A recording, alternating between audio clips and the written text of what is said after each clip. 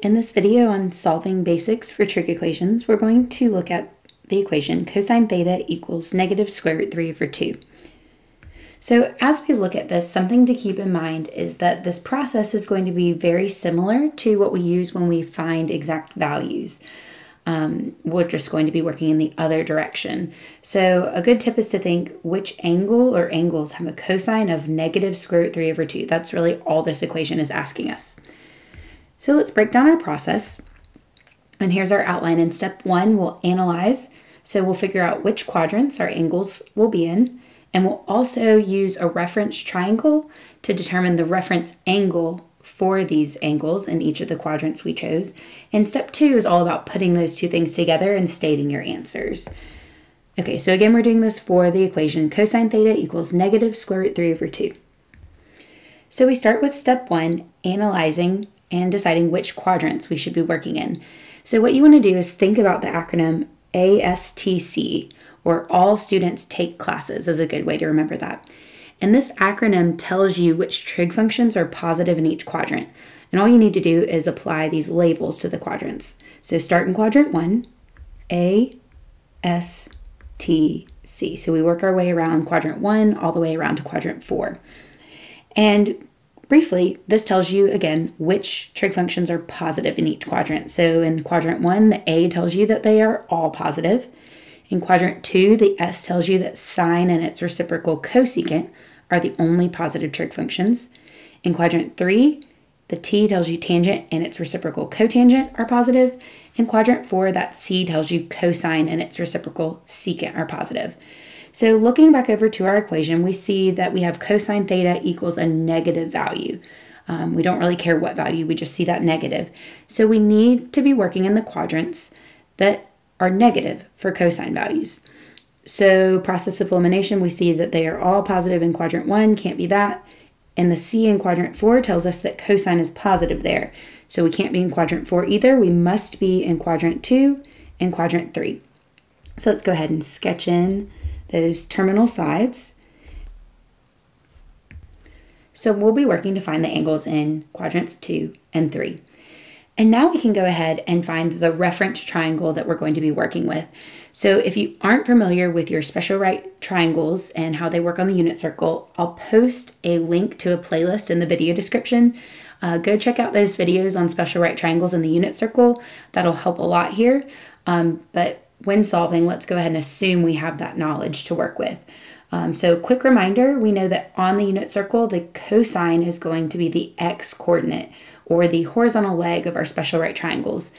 And we also should know that square root 3 over 2 is that longer leg of those special right triangles. So we're dealing with the special right triangle here that has the 30-degree central angle. It's our 30, 60, 90 special right triangle. And the angle we really care about is that central angle there, 30 degrees. And most often when we're solving a trig equation, we are actually going to want our answer in radians. So you can go ahead and work this problem through just using degrees, but we are going to go ahead and adjust this to pi over 6 radians. Again, that's equivalent to 30 degrees. And that's going to serve as our reference angle. And that's going to be this angle here. So remember, reference angles just from terminal side rotating to x-axis. And so each of these reference angles for each of our angles is going to be pi over 6 radians. And that'll be really helpful for our next step. In step 2, we're going to state our angle answers. And let's do that first for just the angles that are on the unit circle. And that's going to be those angles that are on the interval from 0 to 2 pi. So let's start by naming our quadrant 2 angle. You may just know what angle in quadrant 2 has a reference angle of pi over 6. So if you do, great, you've got that answer already. Let's quickly work through how to find that. We're trying to find this angle right here. We know if we rotated a half rotation, that would be pi, or write it as 6 pi over 6 to give it a common denominator to that reference angle.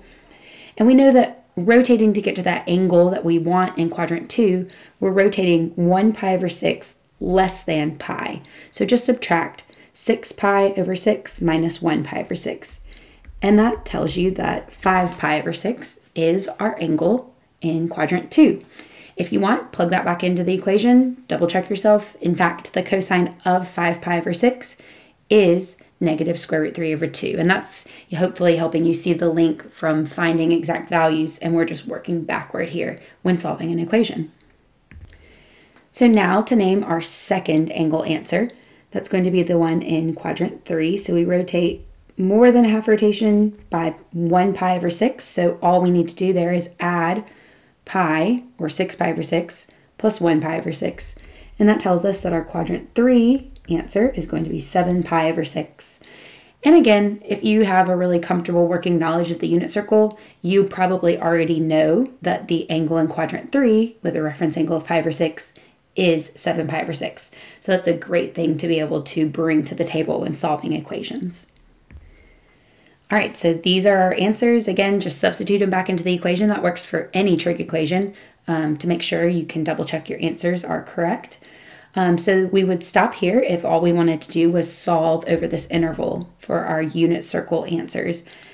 But you also may be asked to solve this equation for all solutions, and you really just need a quick adjustment here in order to write your solution so that all solutions are included. And when we think about that, remember about coterminal angles. So 5 pi over 6 has infinitely many coterminal angles, and they just share the same terminal side. That's all coterminal means. So we want something to express that 5 pi over 6 and all its coterminal angles are solutions. And the same thing goes for 7 pi over 6. So here's how we're going to do this. Just two solutions equations. We'll start with 5 pi over 6 first.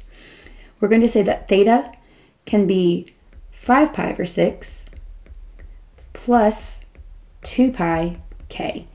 So this means 5 pi over 6 and all its coterminal angles. Breaking this down just a little bit, we use 2 pi because that's a full rotation. So you rotate all the way around back to the same terminal side. And k is just an integer. And so depending on what integer you substitute in for k, you can simplify and get a different coterminal angle, but all of those angles will be solutions to the above equation. All right, so let's write the second solutions equation. This time it'll be 7 pi over 6 and all its coterminal angles, so just plus 2 pi k. And you may see this, sometimes people like to use n or another variable to represent all the integers. Whatever you like to use is completely fine, but these two equations represent the solution for all solutions to that equation.